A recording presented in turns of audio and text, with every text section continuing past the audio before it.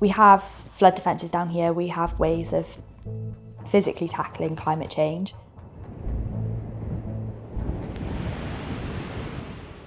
I know from conversations with scientists and NRW that the future doesn't look good, that sea levels are rising, that we're seeing more extremes of storm surges and weather conditions.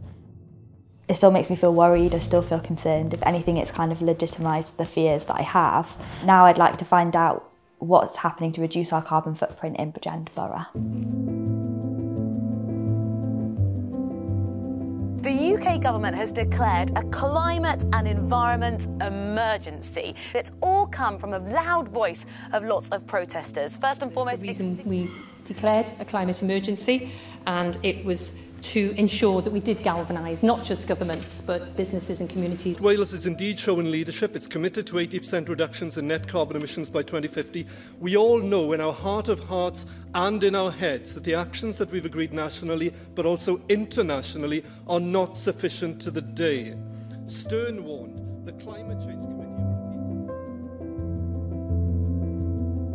I think at all levels, UK, Welsh and local government, real insufficient attention is put on climate nature crises and how they can help to resolve some of the challenges that people face in their daily lives. The governments need to be facilitating that sense of urgency and facilitating people to make decisions that aren't more expensive necessarily but are more environmentally friendly. Ultimately, a lot of action has to stem from local government to enforce policies and things like that. And I mean, to be honest, I haven't really seen much happening here recently. If your priority is, like keeping your house safe or just putting food on your table or something like that, then we can't expect you to have climate change at the top of this list. So I really think it's up to the governments and the councils to be able to create an environment in which that's possible.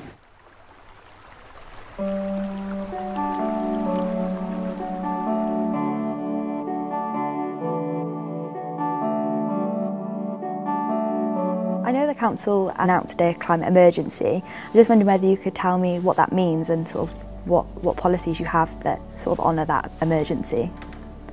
It means that whatever decision we take, we will look at that decision through the lens of climate emergency. So first of all, when we're building anything new, we are making sure that those buildings are net zero. So in Porthcawl, we've got the new development at Cosy Corner. That is one of the first carbon positive buildings in the county borough. And what I mean by that is that it actually generates more renewable energy that it uses. All our new schools will be net zero carbon schools. So that isn't just the carbon used in its construction, but then the ongoing running costs. And we're also on site at the moment opening a metro hub for buses in Porthcawl because we are trying to encourage more people to use public transport. We recognise that the public transport system is not where we'd like it to be, but we have to do what we can to encourage more people to use it. There sounds like some really positive things happening within the council. From part of doing the film, we've actually been talking to the public and to a number of young people, and they don't recognise what's going on within the borough. And there seems to be a sort of disconnect between what you've said of what's happening and the community not really understanding what's going on. We know in particular how young people are in the main very committed to this agenda. They want to make a difference and they want to be part of that change in their communities, and we need them to champion that. We need them to hold me to account as well and say, you've made a lot of progress, but you need to make more progress. So we're in a climate emergency and we need action now, and we need everyone to act now.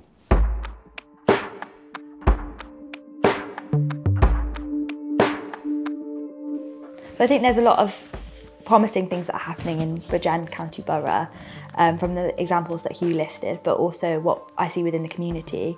I do think there's an overall sense that community want to create action on climate change. We've got all these great community organisations and charities around Porthcawl. We've got like sustainable shops like Sust, and there's lots of little pockets where change is happening and people are genuinely like interested in wanting to make a difference.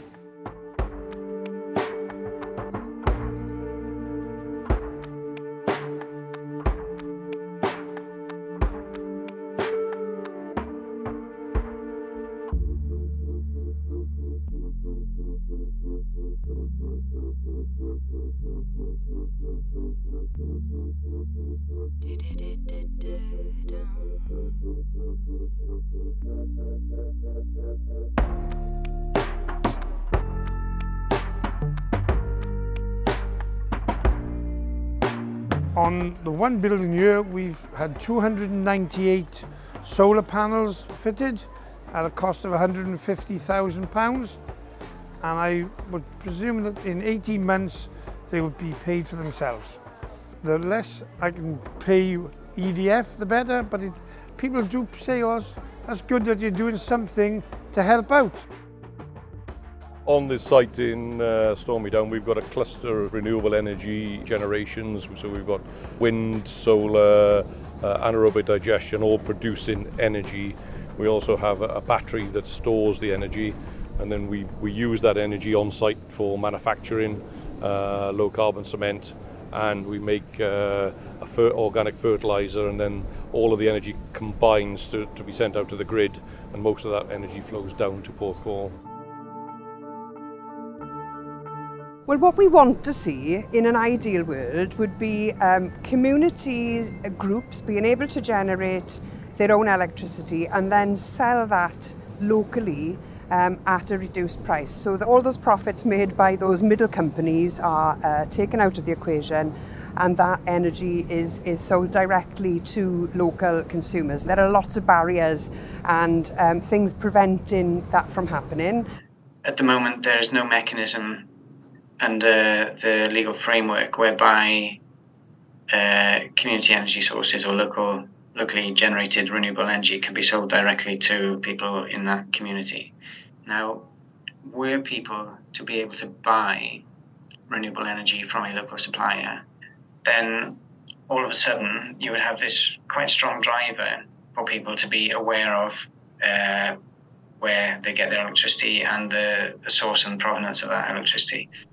Our grid is antiquated and simply does not have the capacity to meet the needs of a society that's changing very rapidly. Now, as far as I'm aware, there's no work going on to increase the capacity of the grid, and actually it is far better for the environment if energy is generated locally and used locally. And it's far better for communities as well.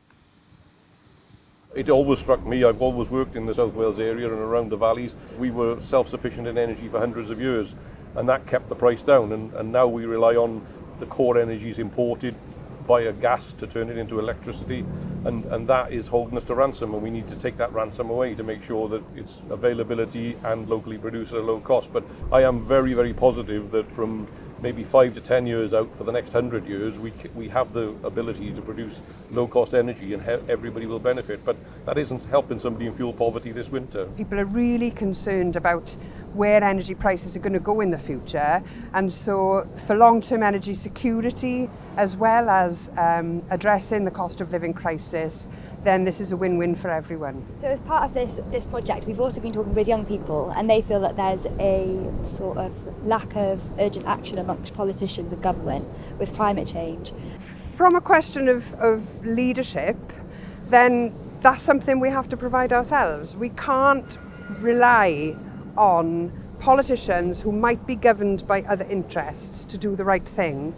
we have to become those leaders ourselves. We have to champion community energy, alternative sustainable ways of living within our communities.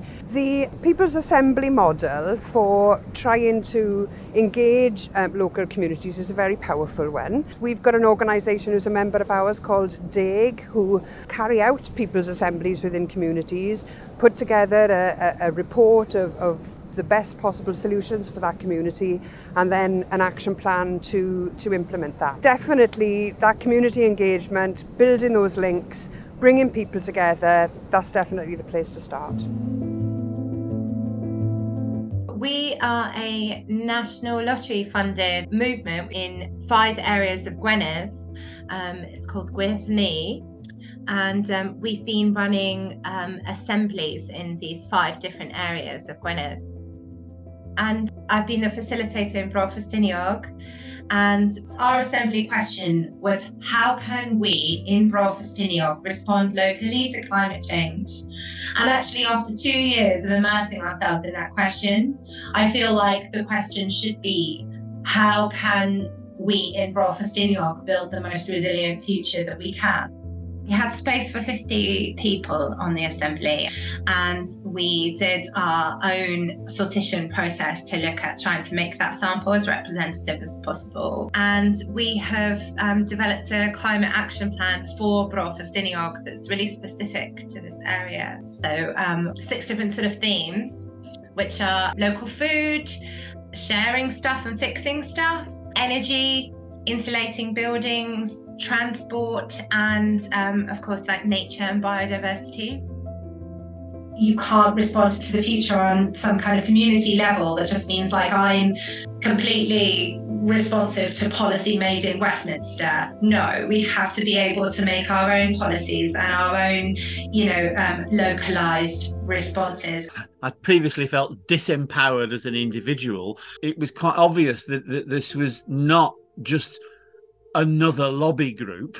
This all had far more credibility because it felt like we were empowered to get on and do stuff. And some of the wisdom that was coming out of our frustrations of wanting to do some of these things was getting fed sideways to those political bodies or council bodies that we had previously felt were sort of either not listening or getting in the way. And actually, for any of these things to move forward, there has to be that understanding of that wholeness about how do we do something that will work in this place at this time with these people. And that's actually what's at the core of it. And through this assembly, that's what you're achieving.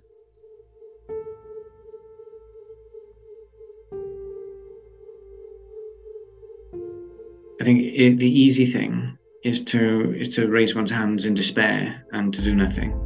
That's the easy thing, because it takes effort, and it takes energy, and it takes organising to decide that what is necessary is real change, system change, deep change, and it's the future of young people. It's their future to try and advocate for. Action is the only solution I see it. You can either sit and just feel like powerless, or you can go and just make a plan, talk to people, and you realise you're not on your own. I think we're all scared of climate change. I hope most people are, from what they know, and I think we need to do things practically on a local level. We all need to do something, and we can do it from the bottom up. We don't have to wait for politicians to take action. We can all do something where you live and where you are today.